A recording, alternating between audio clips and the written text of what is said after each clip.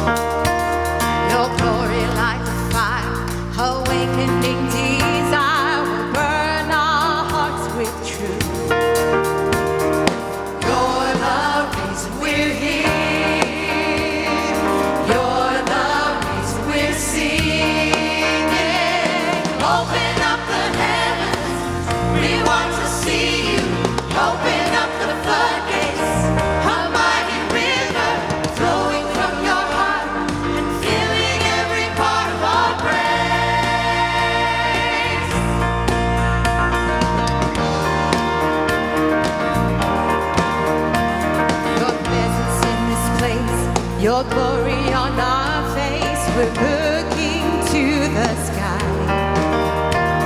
Descending like a cloud, you're standing with us now. Lord, unveil our eyes.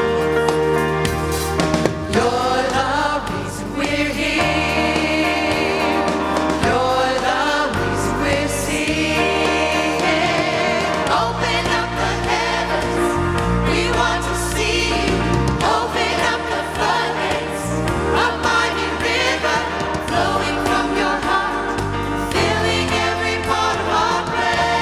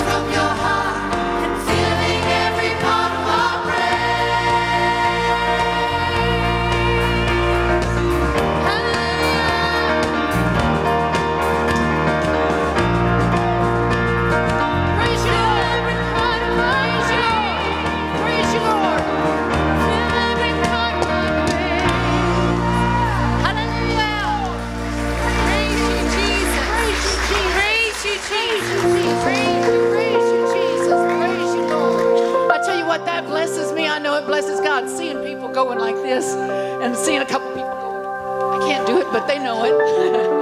Praise God. Praise God. Praise God. Praise God. Lord, we're just walking into your throne room. Hallelujah. Praise you, Jesus.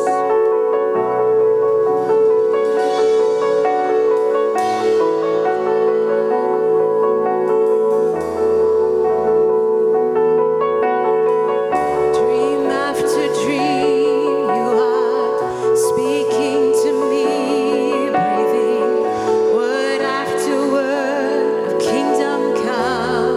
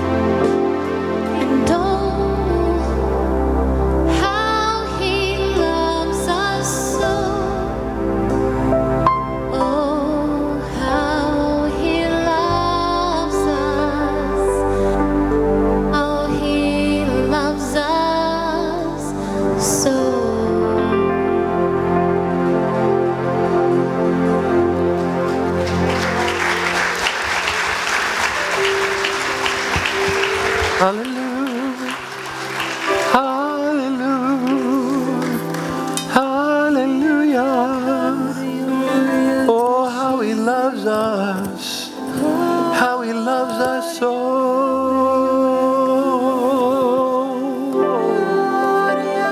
Hallelujah, hallelujah, hallelujah.